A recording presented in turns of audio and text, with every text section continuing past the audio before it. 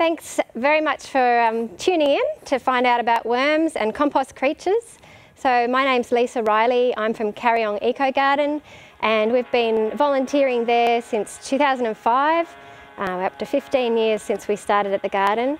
And I'd like to thank Central Coast Council for organising all these workshops being streamed to you because we missed out on the Live Well Festival, and that was a real shame. It was a beautiful day yesterday, but things are different at the moment. So these are all things that you can do at home, really important things to help the planet, because food waste going to landfill is such a waste of resources and nutrients and creates a whole lot of problems in the environment. So these ways I'm going to show you today, just a few tips to help you turn your organic matter, your food scraps, into beautiful healthy soil that you can then grow food in, make yourselves healthy, and goes round and round in a cycle. So it's a really important process, and I'm going to take you through a few things now.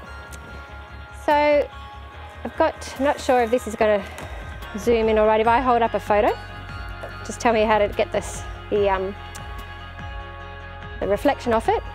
But this is a photo of the landfill site. So if you put your food scraps in the red bin and send them off to landfill, they're basically heading off to be with a whole lot of other pretty horrible stuff.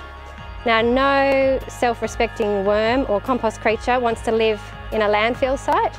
So landfill is not a compost site, but things do very slowly break down. But because there's so little oxygen in there, that's actually called anaerobic decomposition, and it creates methane gas, which is not a good thing to add to our atmosphere. It speeds up the rate at which the climate is warming. So if you're having a look, you all have these bins at home. We've got our red, yellow and green. Now, oh, there you go. So that's, they look different sizes on this picture because that actually shows the proportion of what we're putting into the bins. So 49% of what we're throwing away is going to landfill, and about a quarter each of garden waste and recycling. And if we look at what's going to landfill, this is the reason why we want to worm farm and compost. You can see that 39% of this one here is actually organic matter, and some research shows up to 50% of what's going into landfill could be composted or broken down with worms. So that's why we are doing this. Okay, so when we're doing composting and worm farming, we're actually working with nature. Nature has already been recycling forever. It's part of the way the world works. If it didn't, we would be surrounded by dead stuff, like dead dinosaurs, dead kangaroos, dead everything. But instead, nature breaks down everything that was ever alive, gets broken down and turned back into beautiful soil. So this is just from my home. We've been just moving a wood pile, and I found all sorts of things living in the bottom of that wood pile. I thought it was a good example to see what sort of creatures are in there. And I can see little slaters, little millipedes, and hopefully I can find, there's a beautiful big fat bush cockroach. So they're really lovely. In fact, some people have them as pets. I think I know, yes, a certain person who works for Cleanaway has one as pets. It's hiding in here, but it was lovely because, so it's quite different to the cockroaches that we get upset about in our houses. They've got little segments on their body, sort of all little ridges along the side, and he's hiding very well in here. Oh, there it is, there it is, there it is. Whoop, okay. Okay, it's going to be running away off my hand, but there is a beautiful nature's recycling bush cockroach, and it will just burrow back down in there. It's just turning itself over. And that's what happens in nature. Everything gets broken down back into beautiful soil. So whether it's your wood pile or your veggie scraps or your grass clippings, it all goes back, and that's the way nature works. So what we're doing when we're worm farming and composting is basically helping make that process in a place where we want to have it So we create worm farms and compost bins and places for all these creatures to live. And that's basically, you know, the whole purpose of it. You don't have to have all the fancy equipment. There are lots of different ways of making compost spaces and worm spaces. So I've got a little picture here that I'll show you of some of the different kinds of compost bins and worm farms that I have used in the past or seen with friends having them. The very first worm farm I ever saw was my friend's mother, Lynn. She just had a whole lot of bricks around in a little shady part of her garden and an old doormat on top. And I've got one of these doormats just here. So just the sort of coir doormat. And that was what the first time I saw one, actually the interesting thing I noticed that she used rubber gloves rather than gardening gloves, and I think that's actually a good idea with worm farms. They're often quite moist. So rubber gloves or gardening gloves are good to protect your hands. So it was a very simple, she just peeled off the lid and there was like worms galore and food scraps. And I've done that sort of one in my garden as well. I think the next one I saw was lovely local man Colin, and he just had a half plastic drum, like a big 40-gallon drum, cut down the centre, and he just had that again in a shady spot in his garden on a brick wall, and he would use like a bit of an old fridge or something on top as a lid, and had a drain there and a bucket collecting all the beautiful liquid. So, and his wife was a really keen cook. She had lots and lots of food scraps, and those worms were the best fed worms I've ever seen. I've never seen such a densely populated worm farm. This one was my very first worm farm after I saw the Centre for Alternative Technology in Wales. Had like poor man's worm farm made out of 3 tyres. Certainly something that are easy to find, but I've actually stopped using tyres at all because of the toxicity. So, but you know, it was a simple method that I used for a long time. I just stacked 3 tyres on top of each other. Sometimes I got fancy and put little screws and wire and just held them stable, but they didn't really go anywhere. And filled up the inside with scrunched up wet newspaper. So worms obviously will eat newspaper, paper products, cardboard, because it's come from trees or from other plant fibres. So filling it up with scrunched up wet paper, used up a lot. It's a great activity for kids, but again, I've gone off the tyres, but I'll leave that to your choice. And that was a simple way. I mean, I've put the arrows here because if you have this kind of worm farm, obviously you can't collect the liquid, it's going straight into the soil. So it's a bit like the worm cafe or worm hotel. This is an example of one you can make like with a poly pipe or a big chunky pipe, and drill some holes in it, bury the bottom half in your garden bed, and the worms can come in and go. You put your food scraps in there and then put something like an upside down pot on top to keep things, keep other creatures out that want to eat your worms. Okay, my favourite one, I'm getting dirt all over this, my favourite one is the bathtub worm farm. So bathtub worm farms, I'm just going to take this glove off. Okay, so we've had the wonderful Peninsula Men's Shed down at the Ettalong Baptist Church have made, I don't know, probably over the years at least 20 bathtub worm farms for schools and community places that wanted them. This is a very simple drawing, but you need a very strong frame. This one doesn't look like it has much structure at all. A strong frame, because this gets very heavy, and you need to make it high enough to fit a bucket underneath. And the bathtub, we've got instructions on our website, the Kariong Eco Garden website, in the resources section. There's a little booklet you can download that has some tips on how to make a bathtub worm farm. There's some pictures of the men's shed, lovely fellows making one of the ones there for in the schools. And there's suggestions on how to set it up. So in summary, I suppose I can tell you that you basically put some drainage material in the bottom, so that could be blue metal, or it could be old holy bricks, anything that's going to let the liquid come through. And then we put a layer of shade cloth, and then we put all the bedding in there.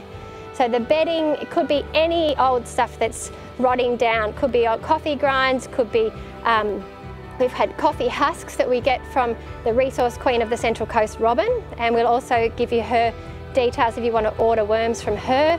We get them from the, for schools and things, we often order worms and bedding from Robin. So we put a whole lot of stuff in there. It could be the coconut fibre, you can get big blocks of that at the hardware shop. You can put, oh, she puts all sorts of things. Robin will give us hair, old beeswax, you name it. If it's organic, it can go in there for the worms to live in, and then you basically feed them on top. And the good thing the men's shed does is make a rodent-proof mesh lid to go on this worm farm. And then, of course, there's little commercial type ones like the can of worms, and I do like to describe the different areas in there. It's the bathroom at the bottom, the living area, and the kitchen where you feed them up the top. Again, you've got a tap and you collect the worm tea. It's important, I do like to call it worm tea because worms don't actually wee, so I would like to be accurate. Worms don't have eyes, worms don't wee. Worms have a lot of things in common with birds, unusually, because birds like eating worms. But if you think about worms and their anatomy, worms, they don't have teeth like birds, and they have a gizzard and a crop like birds. And again, they also just have a solid waste material that comes out the other end, which is absolute gold. So worm, I often get students to say with me that worm poo is dirt. Well, worm poo is soil. I much prefer the word soil. So I'm going to show you an example of, this is my, it's actually been my son's worm farm. He's been living out of home for a few months, and he's got the whole point of, you know, collect your food scraps in a pot in the kitchen and taking them down. Hasn't done a lot more than that. So it's looking a little bit neglected. So we're going to just give it a bit of TLC. Okay, so we have a look in here. This is, now this isn't going to be one of these fancy kitchen garden shows where everything looks clean and neat. I've been told my presentation is very authentic. So this is a real worm farm as it was when I picked it up, because he's moving house, and yeah, picked it up from there. So actually I'm not going to use that tool. I'm going to use, a good thing to remember when you're using tools in the garden is that forks and prong type things like this are much more gentle for the worms. And I can see there used to be a hessian sack in here covering it all in, so that's all been eaten, and all that's left is the poly cotton string, and I can add that into my jar here of things worms don't eat. So things that worms don't eat include, if you put a cardboard box in, the sticky tape off the cardboard box, the cottony stuff which I've got here. I've got another bit out of my worm farm yesterday. If you are peeling your potatoes and the peeler goes in, you'll find it there next time you look. Okay, obviously plastic cutlery, things like that. Worms don't eat plastic, don't eat metal, don't eat glass, but pretty much anything else. So sometimes I find cutlery in worm farms.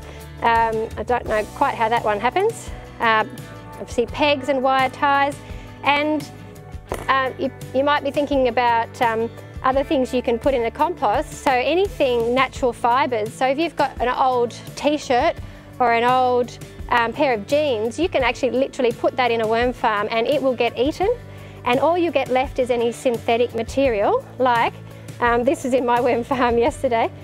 This is the elastic from the top of some Adidas pants. So there you go. That's all that's left of an Adidas piece of clothing.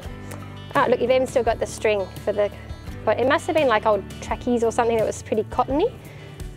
And of course in the bottom here we've got fruit stickers. One of the things I really would love to get rid of. I know it's important for the farmers to brand their things. Would love them to change them to paper stickers. And bread tags often get found in worm farms because they just end up in your fruit scrap bucket somehow. Okay, so they're the things they can't eat, and pretty much, you know, everything else. Now, saying that, everybody gets very worked up about the old things that are on here. Okay, I'll just get this on the right angle. So this is a fantastic resource from Kelly Bollard, and down the bottom's all the things that people get worried about, and I do say with worm farms to leave out bread, meat, dairy products, and if you've got citrus and onion and chili things, only small quantities. It's not, they're not going to die, you know, straight away. The whole point is it's about acidity. So what I suggest, if you have a lot of citrus, which we do in our house and in and obviously doing onions and things, I just put that stuff more into a compost bin where the worms are free to come and go. So a compost bin is open to the ground, and I'll have a look at that one in a minute. But in a worm farm, you are really responsible for the lives of all these creatures. So there are worms and slaters in here, in James's one, and I'm going to add a few more worms that I brought from the Eco Garden worm farm. And I might put the gloves on here so I can do the holding them. Now there's actually nothing dangerous about holding worms. It's actually more for their sake that if you've got children or yourself, you want to handle worms, it's absolutely safe, but you're actually good if you wet your hands first. So I don't have a bucket of water here, but at the garden, when we have children looking in the worm farm, we just get everyone to wet their hands, because worms have damp, moist skin, and it needs to stay that way.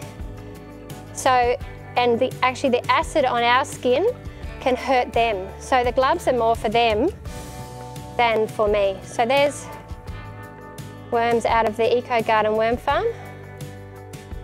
I'm going to add them in here, or wriggling around there. So you can see they're quite small. So compost worms are, you know, one of thousands of species of worms. There's about 300 different species of worms in Australia, and about 3 really commonly found in compost bins and worm farms. And the common names that I use for them are just red worms, blue worms, and tiger worms. So, and generally if they look really stripy, I call them a tiger worm. So, so I'm adding a few more worms to this worm farm, bit of TLC. You can see there's still food here. I mean, things like avocado seeds take a long time to go away. In fact, they'll actually start growing, and then you can grow an avocado tree. Mango seeds do the same. Some things, yeah, here for a long time. Like you see the eggshells, best if you crush them up. And you see the things that worms love the most. So the banana skins they love, and they'll be all over that. They'll get all inside avocado. See, there's also paper towel in here, because that will also break down. And there's a whole lot of other paper things that you could add into a worm farm. So I've got a few examples here. I'm going to give him a new Hessian cover, and we'll also do a bit of food for it. You can also obviously put newspaper, egg cartons, paper towels, and any of the paper stuff. If you're wanting it to get eaten quite quickly, it's best to tear it up and soak it in water, and then it will get eaten a lot quicker. Okay, that leads me to talking about the food scraps. If you have a lot of food scraps, like in our family, this is just 2 days of food scraps, and this little worm farm would not be enough for 4 of us to put it. It would be absolutely overwhelmed, and you can certainly overfeed a worm farm, and that's when you'll get more the smells and the flies and the problems. So I'll show you a little trick for helping the worms eating it quicker, and this is really important if you're at a school or a childcare centre, is to chop the food scraps. So I'm just going to put them in here. I love this stainless steel bucket, and I've got a chopping tool, so it's just a paint scraper. And I'm going to just put the food scraps into the bucket. Some of it doesn't need chopping at all because it's peelings, but I've got some chunky bits of pumpkin. And you see I've got also, oh, in fact, gone crazy with a bit of a yucky old onion there, so I'll save that for my compost. Oh, see the things that get in there? There's a beer cap in my compost. That's not meant to be there. So worms do not eat beer caps. And generally every family needs, you know, a worm advocate or a compost advocate, the person who helps make sure the right things go in the right places. I'll put those under there. Okay, so the peeling sort of stuff can go straight in there. The other thing I like to do is not ever cover the whole top of the worm farm, so that if there is something a bit too sour, a bit, you know, not so worm friendly that you've popped in there, then the worms have somewhere else to go. Okay, and this is a really popular activity, oh, I'm making a mess, with kids in schools. In fact, a lot of schools, we use a big old school bin and a chopping spade, but this is just a neat little way. Pretty Beach Public School taught me this one. So they just use the paint scraper and a metal bucket, and we're just making it more, I mean, the corn leaves aren't actually a good example, they're not going to chop, but my celery stalk will, and my pumpkin will, my corn cobs won't, so they'll just make things a little bit softer as well. So, because the interesting thing with worms is that they are not actually, I mean, I said before, worms don't have teeth, so I'm just going to put the little corn leaves in there. Worms don't have teeth, so they're actually eating the bacteria that is eating the food. So the bacteria has to be able to get into it first, and the more surface area your food has, the easier the bacteria can get in and start breaking it down. So yeah, made a little bit. This looks probably a lot easier to demonstrate in a school bin because you've got all those apples and apple cores, and it really does turn into fruit salad. So, okay, and I would not put any more than that. In fact, I should follow my own advice, and that is not cover more than one side. Give the worms still a space over here where they can do their own thing. Same in a bathtub worm farm, that's why I love bathtub. Things just feed up one end, and eventually, if you just keep feeding one end for a while, then the worms will finish eating all the stuff in the other side. They'll be over here eating, and you'll have like finished compost on one side of it. That is the beautiful black humusy soil that is going to be ready to, I just see a bread tag, that's going to be ready to go into your garden. You can add it into your soil. There's a bit of plasticky stuff that the worms aren't going to eat, and that's probably a label off something, or yep, again a bit of sticky tape off a box that's been in there before. So, but I can see that also that there's little, you get just little tiny baby worms on that, so I'm not going to, what I'll do at home is I'll just rinse that in a bit of water and make sure any little worms have come off it, but I'll just pop it in there for now because I don't want to end up throwing away baby worms. Well, I'm mentioning baby worms. You know your worm farm's going well if you can see little lemon-shaped egg sacs. So worms actually lay egg sacs, and they have 5 to 20 baby worms hatch out, and you know the worms are happy when you can see that they're breeding and yeah, creating more worms. People get worried about having too many. Worms are super clever. They will not overpopulate a confined space. But what you can do is then share, you know, if you see that you've got a really thriving worm farm, you can take some out and share them with a friend and help them start up a worm farm, because worms can lay egg sacs every week. They're hermaphrodites, they can breed with any other worm. There's not boy and girl worms, they're all hermaphrodites, so they're both. And they can breed up in the right conditions, they can breed up really quickly. So I'll just put the cover on there for my son, and that's ready, and that will all get eaten. But that just helps make it all nice and snug, because there are little air holes in this worm farm that do let light in. The worms like to be in the dark. And I'll pop my worm farm on there, worm farm food sign, just a reminder. And I just check the other thing. So we've done the worm food, we've done the chopping. You know that you can put lots of different things in. You know that the soil is full of life. I've actually got a sign, I don't know if you can see it over here under the screen, but aliveness, diversity, air and moisture. These are the little trick for remembering what compost needs, and there it is. Okay, so aliveness, diversity, air and moisture are the basic things to remember with composting and worm farming. So they're living systems, They're full of life. In fact, if I got just a handful of healthy soil from the garden or from a compost, in one handful, in fact some people say in 1 teaspoon, there are more microorganisms than there are humans on Earth. So more than 7 billion microorganisms living in just a small amount of soil. So there's a whole world that we can't see, but it's actually super important for a healthy planet and for healthy soil and for then growing healthy food, which we all need to live. Okay, so the aliveness, diversity, we've seen a whole lot of different veggies in my food scraps, but there's so many other things that you can add to compost. So I've got examples here: sawdust, obviously untreated, coffee grinds, and you can often get a bag from your coffee shop like this one here. What have I got there? This is a bit of a mystery one. It's one of Robin's secret ingredients, carbon granules. Still don't know where she gets those, but I think it's something like a cooking takeaway shop or something. Coconut fibre, and this is the stuff that you can get in blocks from the hardware shop.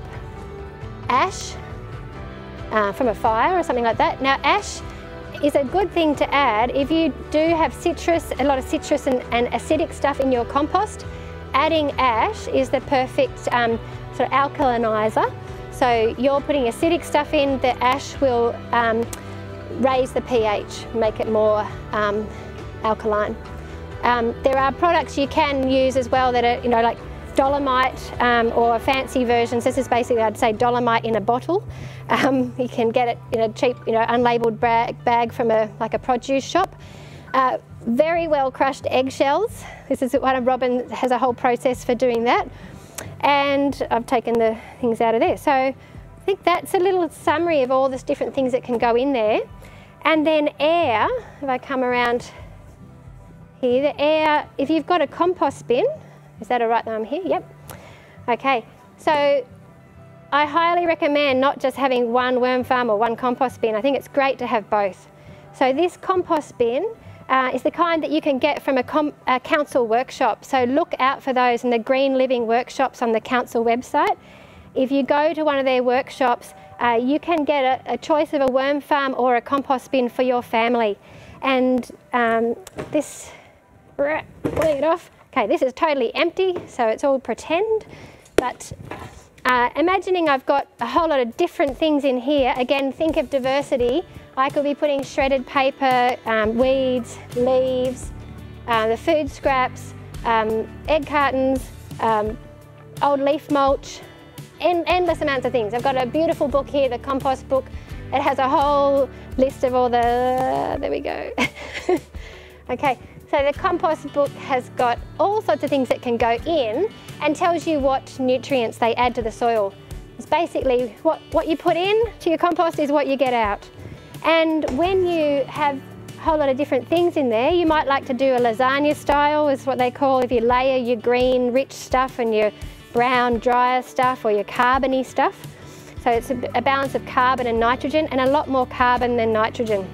So sometimes I go to schools and lift up the lid and the flies come out and it's just food.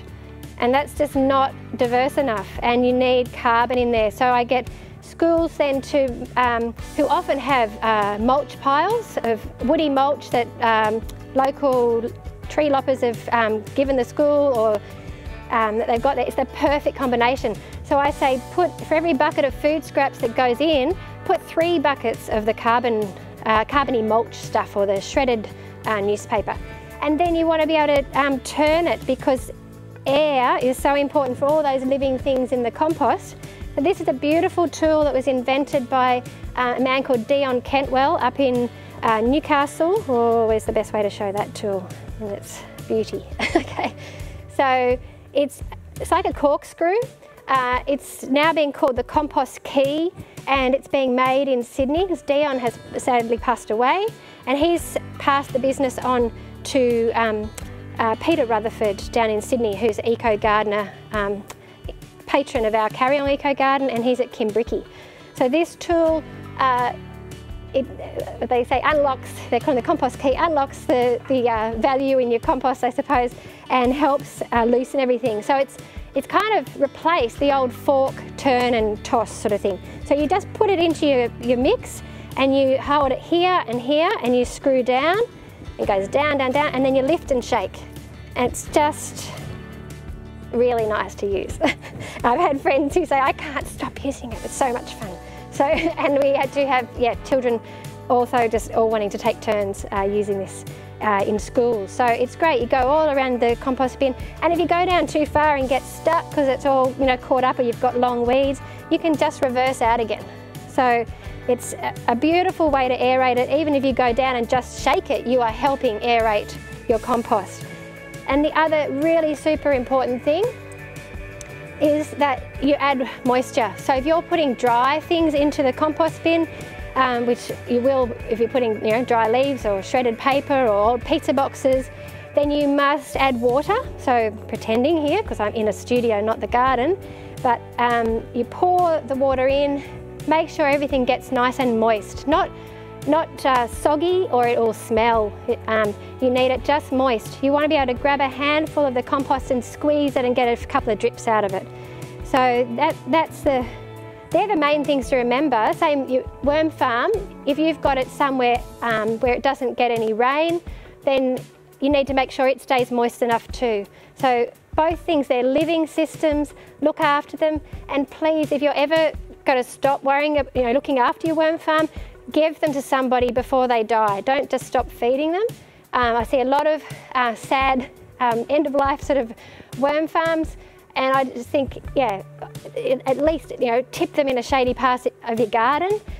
Don't just leave them in there to starve and die. Look after them. They're beautiful, and they'll give back to you as you look after them. So, whoops, put my compost bin lid back on.